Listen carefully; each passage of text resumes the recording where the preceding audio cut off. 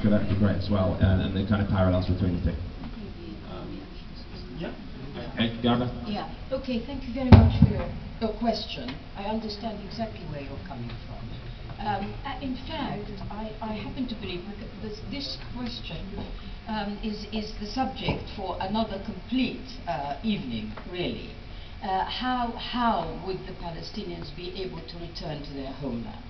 Well, there is only one way, and that is if Zionism ended in that part of the world. Because while you have a Zionist state insisting that it has to be Jewish, i.e. it has to have a Jewish majority, and it has the strength to do that, you can see that there isn't a way for the Palestinians to return. However, if you want to talk about how that would be, you would have to really talk about this concept of a one-state solution. That is, that you don't have any partition of the land into a Palestinian state and a Jewish state. Secondly, Zionism comes to an end. It would come to an end indeed if the Palestinians were to return home, because that would be the end of the Jewish majority. And therefore that is really the only way.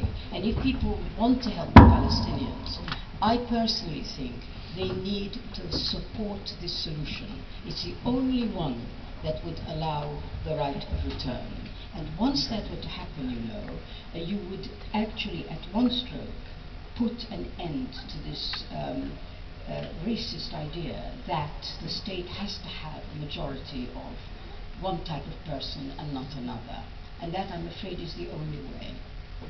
Thank you very much. Either of the rest of the panel want to come back on that just very quickly? Jenny? Well, I think the problem with that, Garda, is I think you used the phrase getting rid of the Zionists, or the Zionists must go, and that is the difficulty, because they do feel so passionately about their position.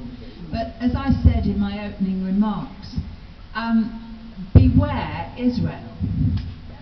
Israel is not going to be there forever in its present performance, because one day the United States of America will get sick of giving $70 billion a year to Israel to support its, what I call America's aircraft carrier in the Middle East, that is Israel.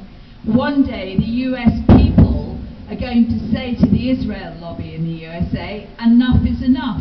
Read that book by Walter Mearsheimer called The Israel Lobby. It's and rubbish. Find out about it. Of course it's rubbish. It's utter rubbish. That, wouldn't you?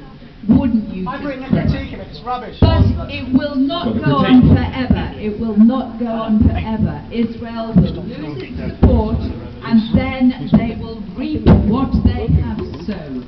Yeah, just like to point out what this